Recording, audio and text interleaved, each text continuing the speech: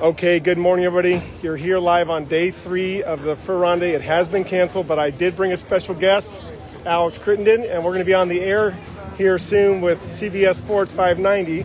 So once we do that, we'll have a mic up between us. But we wanted to give you all who have been following the race the last couple of days a chance to hear from the mushers about how they feel and what they're doing next and get a little more understanding. All right, ladies and gentlemen. I'm here with Alix Crittenden from Bondurant, Wyoming. She had a fantastic run yesterday. Her video of running with her sled team up Cordova is all over the World Wide Web right now. She had only one hand on the sled and was sprinting up with her dog team, charging. She moved up to 5th place yesterday, which is where our show ended today. Alix, go ahead and introduce yourself and let us know where you're from and what you're doing next. I'm Alix Crittenden. I'm from Bondurant, Wyoming. We drove something like 2,800 miles to get here and run dogs, and it was everything we hoped for and everything we expected. We had a great time. This race is amazing. You can feel it on the avenue even today, even though we're not going out. You can feel the excitement. You can feel the amount of people that come together to make this event happen, which is super, super cool. Thanks to everybody who's been watching and cheering and sharing. It's great for our sport. It's great to get it out there and get all these people involved. It's so much fun. And go ahead and tell us what your favorite moment is of the last 2 days. I know it's a kind of a whirlwind. I remember we talked about how sometimes you can't always remember what's going on because you're so focused, but just what comes to mind? Definitely running up Cordova yesterday was pretty cool. Maybe not the running part, but getting up it and still being alive and being able to breathe, that was pretty great. Yeah, and just so proud of my dogs yesterday coming in, and yeah, it was not easy out there, and they did awesome. And for your family back home, of course, they all want to know about how the sled dogs did with the trails. Now, the reason the race is canceled is because the ice has been getting worse. How did your dogs do? Our dogs did super. We were ready to fly today. We would have only been running 9 dogs. We started with 12. One of them was a foot problem from the ice, but she's going to be just fine. The other 2 were just a little tired and hot, and we were going to pick the best of our 12 dogs to go today. And so, you know, we were ready, but I appreciate the race organization making the best decision for the dogs and for us. And I also really appreciate them asking our opinion on the whole deal. That was really cool that they involved us in that decision. So thanks, you guys. Great, and congratulations to Alix, her husband Sam, her kennel operator down in Wyoming, all her friends and family. Her family's down in North Carolina. North Carolina. And Alix came here a couple years ago. We hope to see her every year. She lights up 4th, and hopefully she'll be crowned as a champion here down the road. She took 5th place this year and had a really extraordinary run yesterday, so check that out on YouTube. Thanks, Alix. Thanks, Kale. Okay, back to you, Mike. All right, folks, so there you go. That's on 590 AM here. We got Michael Tetzner coming up next with Eddie. And so what we're doing is, because the race is canceled, we're working on filling the CBS 590 radio so people can hear from the mushers, and then we're getting ready for our award ceremony. So we're bringing the mushers up. The award ceremony is getting prepared. There are the coveted trophies. We'll go on yesterday's we have Michael Tetzner here right now. Results. Michael racing the race. There's the podium. He was from Germany for 20 years. He was from Germany to come over to Alaska and compete in the races. He also headquarters around here, does a lot of help in the squad working on the trail and everything like that. And so tell us what keeps bringing you back to Alaska? Oh, we really love Alaska, and we think this is a good place to be for living. Are you going to move over here? Maybe. Tell us about your race. How the first 2 days treat you? Oh, the first day I stayed home around on the mat, so the dogs was looking good, and I had some problems for passing, and so I was in a good position. And yesterday I had a little bit of trouble, but still I think it's the right decision to cancel the race for today. And the club and everyone make a really good job here and really good work. So it's one of the important races in the world to be. Yes, for sure. And what do you got lined up for the rest of the season? You got any more races in line? Yeah, I think my daughter, you know, she's 6-time world champion now. She's 11 years old. She wants to run the junior neck again. And then we're running North Pole and then maybe Limited and the Owner. Okay, the Open North American, for folks that don't know, is in Fairbanks. It's the other annual big race that Alaska has for spring game. And so, how many dogs did you bring with you over the ocean this time? 32 dogs. Oh my God. And as I understand it, we landed in Calgary, Alberta, and rented a rental van and brought the dogs up here. We have a dog truck waiting for you. Not really. We fly to Calgary all the time, and then we have our own dog truck waiting for us. Okay. And we're good people. They take care of the truck. They work all the truck. Then we come up here, and now we're working on that we can fly, and more muscle can maybe fly in the future directly. Sure. And do you have any sponsors you'd like to thank? Yeah, my sponsors is Dundas, Lupin Headlines, Costco, and the company, and okay, and it's your time now to be back for next year for sure, right? Yeah, okay, right on. Okay, thank you very much, Michael Tetzner. Thanks, Michael. Great job. Yeah, go. Okay. We're live back here with one of the Beck family members, and not brothers like I made a mistake on day one. We have Brent Beck here from the Northwest Territories, right? And you had a really good run yesterday. Go ahead and introduce yourself to the camera and the audience, and let us know how you feel and what's up for you next. I'm Grant Beck. I'm from Yellowknife, Northwest Territories in Canada, and it's my first time here, and I feel real great. It's a great race, and had a lot of fun here. Excellent. And what's next for you? Do you travel to another race in Alaska, or do you go on to races in Canada? No, we're going to go back to Canada and run at least 3 races in the next week, 3 weekends. So we'll go back to Canada and race in Canada. Wow. So this was your rookie year here. You were certainly ready to finish all 3 days, it looked like, from yesterday. We'll see what the race officials give you for status. I'd imagine you're no longer a rookie, but let's see on that. How did it feel yesterday when you knew you were having a great run? Oh, it feels good. You know, after the first day, you don't know what to expect when you're a rookie. At my age, you could be a rookie, and then you don't know what to expect. So when I got out there the second day, it was much more comfortable. I knew the trail a bit better, and it was getting better as we went along. Because we started to know the trail, the dogs started to know the trail, and culverts and overpasses, and it was all new to us and the dogs. So they did really well. So once we knew after the first day we could handle this, and then we had fun yesterday. It was great. Well, you look like you were having fun. The dogs look great. The videos are on YouTube and Facebook. Congratulations, Grant Beck. Well, thank you. And safe travels home. Back to you, Mike. Okay, that was Grant Beck, Brent's uncle. Oh boy, we have some Streepers here. All right. Yep. Okay. Well, folks, we'd like to introduce you to probably 2 of the youngest professional handlers, and their dad won the race again for the 9th time. And we're talking to Elvis Streeper and Clara Streeper.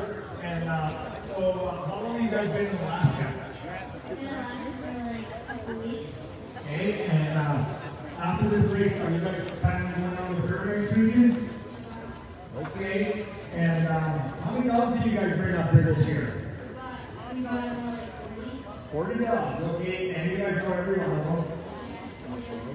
Okay, and so do you want to say hello to Grandma and Grandpa back at home? Okay, go ahead, right there. Hi, Grandma. Hi, Grandma. Hi. Okay, well, thank you girls very much, and then I suppose both of you are going to race this thing someday, right? Yep. Okay, good. Well, we have a couple more women champions going to be young ladies and women here soon enough, and they'll be on the street. Okay, thank you very much. Okay, bye. Great job, Eddie. Okay, folks, and we'll see who our next musher is. We have a few in the wings here. Looks like it might be Don Cousins. Okay. I got Don Cousins. I'm honored here. You ready? Yeah. Okay. Let us know when to cut in. So we're going to go on, just so everybody at home's watching. Okay. Good to go. Okay, ladies and gentlemen, I am here. I'm honored to be here with 20th time Rondy veteran Don Cousins from Crooked Creek, Alberta, Canada. Don is always a gracious competitor, always trusting his dogs. Go ahead and tell us about yourself and what was your high point of the race. Well, the high point of the race was always just getting to the starting line the first day at just to make it here and be on the line and going out with the best in the world and show up here to race is a real honor to do that, and to race in this historic event that means so much to the Anchorage area, the Anchorage Club, and the whole state of Alaska. And you know what? To mushing all over the world. People ask, you ever raced to Anchorage for a rendezvous? And once you've done that, nobody can ever take it away from you. You've accomplished something showing up here, racing. Whether you finish all 3 days or you have a situation like this, or things happen, but just being here and experiencing the whole race, that's the highlight of the whole event to me. Excellent. And why don't you go ahead? I know you have a lot of support back home. Want to make sure the folks back home know that you're thinking about them, so go ahead and let us know who's there. Yeah, well, always a big thank you to my wife. She traveled with me for years and years and years. One time she said, we slept in 6 beds and 7 nights, different nights, and she kind of wound out of the traveling. But she was my biggest supporter all the time. Never questions buying another dog or spending money on this or that, all dog related. So big thank you to my wife for all these years. My kids, I raised them in the dog mushing community. They raced for years and years, and they're well on their way doing their own lives. And just all the other mushers that I've gotten to know over the years, big thanks to them for continuing to support races and traveling around. Good to see the Becks here from Yellowknife. Grant's a pretty historic figure up in the Yellowknife area, and Brent and his dad the same way. They've done a lot of racing all across northern Canada, and even over in Europe. I still can't quite picture Grant Beck packing up and heading to Europe, but he's done that sort of thing. So he's kind of, I've been everywhere, man. Good people to have around. Excellent. Well, thank you so much. Congratulations on having your best day one ever. And you finished high in the standings. We'll have the awards here soon. And thank you so much, Don Cousins. Yeah, and big congratulations to Buddy Streeper. Just an awesome job he does. Congratulations, Buddy Streeper. Excellent. Thank you, Don. Okay, Mike, back up to the control room for 5:90 a.m. Okay, friends on the feed, that's how we're doing it here on the street today. You can see we do have a crowd gathering for the award ceremony. Okay, folks, we're happy to talk to one of only 3 women in the race this weekend. Dr. Andria Bond, Andria got 10th, and this is your first time here, right? This is my first time racing here. I think I've been here before, so I kind of knew what I was getting into, but you never really prepared yourself for it. And going down the avenue the first day, it's kind of all exciting, and it's like, whoa, this is amazing. Sometimes you can't believe how hard it is, and getting some tears in my eyes there, and you got to focus on the dogs. Yeah. And so, what did you think of that trailer when you first saw it on Thursday going around, or have you seen it before? I have not seen it before. I've seen the part of some races there, but isn't that first 5 miles the last 5 miles something else? it is. You just came in prepared for that, and I just coming down here across the river, just crossing the road, and so I don't hold on, but those dogs, they did nothing. They went through all the times where the was just like it did on the many times. But I was glad to have them in front of me, and it was easy. And that was good. Did you happen to see any moves or any obstacles along the way on the trail? I just took a couple pedestrians and I said, hey, look on the street, get out of the way. And how many dogs you guys got in your camp? We got 40 dogs at home. Our 4 all together with puppies, small dogs, and the main team. So pretty small, but we're doing that. Okay, and what's your plans now for the rest of the season? We are going to do the North American, see what Fairbanks there, and probably the show after that. Okay, you got any sponsors, I think, or helpers, or? I'm going to take Gary, he's there, my partner. He's been supporting the dogs, he's doing the trails, supporting me. We got some friends back home, Christy and Kristen and Don Brown, Jason Dunlap, all our friends at Salcha supporting us, and anyone who's there to answer my questions or listen to, we all make it go around, right? And so you plan to come back next year for this one? We will be back. Okay. And thanks a lot, and good luck. I just want to thank also all the competitors. We're here keeping the sport alive, and we're all supporting each other, and that's the thing about backcountry. We're all a family, we all want each other well, and some days we do better, and some days we don't, but we're all there for each other. Right on, and some days we hate each other. Okay, thank you. Okay, friends, so the award ceremony will be right here, live on 4th here, pretty soon. Looks like we have Frank Habermann coming up. Where should I look? Okay. Let's see if, is Mike ready for us? Good to go? Okay, ladies and gentlemen, I am here with Frank Habermann, originally from Germany and living in Clam, Gulch, Alaska. Frank, how was your Rondy? Pretty good so far. We had a very good 2 days. I kept the dogs back quite a lot, spent most of my time on the drag mat. And had 14 dogs first day, 14 dogs second day. I would have had 14 dogs today again. And no foot injuries, no issues. And the dogs are well rested. We have been ready to really let go, but that's the way it goes. Yeah. What's next for you, Frank? What are you training for in the rest of March and April? Well, we're going to go to the Open North American, and the team is going to train a bit shorter distance now, run a bit faster. They're going to get a few days off. Hopefully we don't get any more problems with moose, which was quite eventful this year. And then we should have a full team, 14 dogs, maybe 16 dogs, ready to race in Fairbanks. Great. And what is your absolute best memory of the last 2 days? What comes to mind right away? Just seeing the dogs really enjoying themselves, and it was the sight of happy dogs coming into the finish line.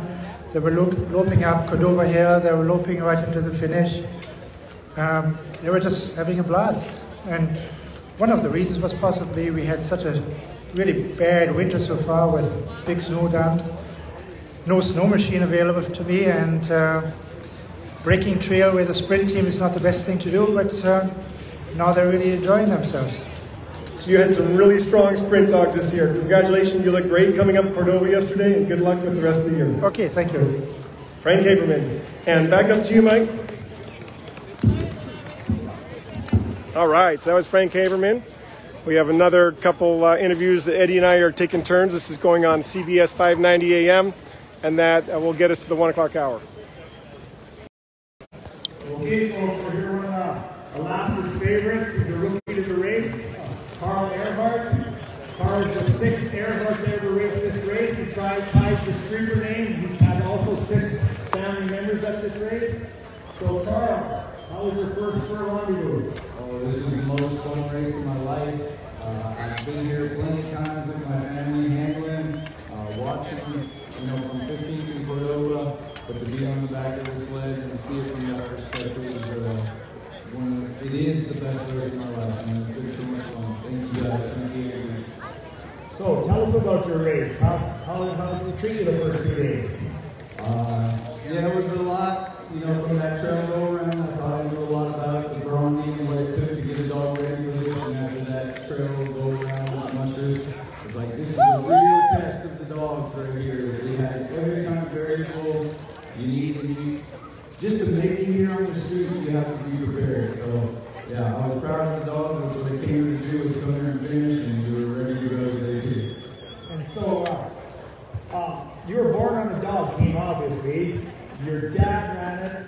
How many other, 5 other members? We're counting 6 Erharts now, so you're the 6th one to run this thing. And then your wife will run it, so you not only number 7, and you're going to pass the Streepers. We got to get another Streeper in this thing. So these Erharts going to get ahead of us on the entries at this thing. And so, you have a sponsor with me? Yeah, it took a lot of people to get me here on the street. First, I'll start with the dogs. My team consisted of 7 canine athletes from Pro Dog Racing, 3 from Erhart Kennels, John Erhart, 1 from Francis Roberts, Francis Captain Dog, and I got 5 super canine athletes this weekend, so I'd like to thank those guys. And then all my sponsors, it took the Mayo family, the Denny family, the Probert family, Craig and Pamela Breeze, Irene, Todd, and Alan, all of the Erhart family, and my corporate sponsors are Blue Bears of Alaska, Van Palm Corporation, local business right here in Anchorage called Alaska Memorials and Monuments. It's family owned and operated locally right here in Anchorage, so we support them. And my wife and my kids, I think I had the best looking picture this weekend. Okay, so what's your plans now for the rest of the season? Next weekend is the race at Cancross. There's 2 races happening, the North Pole Championships, North Pole, and Cancross, both Ken Dog. The North Pole is 12 miles, Cancross is 10 miles, so I invite, if you're not going to race North Pole, please come out to Cancross, we'll be there supporting them. 10 miles, and then we'll have the dogs ready for North American. Okay, that sounds great. And is it your plan now to come back and be on the street here next year? Oh yeah, this is a very big thing. I can see one of my brothers and my dad did it, and one of my brother John for Rondy did it 19 times. It's a big thing to do for sure. We'll be back. Okay, thank you very much. Good luck. Thank you. Congratulations, brother. Right on. Okay, Erick LaForce. Erick LaForce is coming in here, folks. I'll turn the camera around. Alrighty. Ladies and gentlemen, I get to introduce Erick LaForce from Canada. And Erick had a really good run today. He'll be showing that off here in just a minute when you get to the board. Let's go ahead and hear about how it went. Oh, that's plastic. That's plastic, though. I want to say I'm very proud to be here in Alaska and racing. It's an amazing race for Rondy. I grew in Montreal. I'm a city guy. No family on that sport. And I'll be a fireman in fire department in Montreal. Start to buy a house outside the town. Make a small kennel. I received help from Musher in Quebec. Build a team, build this dream, think about be here, part of this famous musher around Rondy. So I'm very happy to be here. Excellent. When you think through your memories right now, what was the best part of the last 2 days for you? The best part of the last 2 days was when my girlfriend Jessie helped me take care of my dogs and support me all the morning. And the race was okay for me, but tough on my dog. I'm not an open class kennel, just limited. I got 27 dogs all in my kennel, so I'm traveling with 23. On that, I got 16 adults. So I used a stronger one, I guess, for this race, and they work very hard. So what's the toughest one I do? Great, well thank you so much. Congratulations, Erick. Congratulations to your girlfriend. You guys were a really good team out here. I'm looking forward to you coming back next year. Oh, I'm gonna leave the flag to my girlfriend. So she's supposed to race in Quebec for 3 years in a row. So we never know about the future, what they're gonna do, but maybe. Excellent, thank you, Erick. Thank you. Back up to you, Mike. Okay, all right, are we gonna start awards? Okay, I'm going to go ahead and close out this feed right here, folks. I'll get ready for the live awards here. And thanks so much. Just stay tuned. We'll get reset in just 1 minute.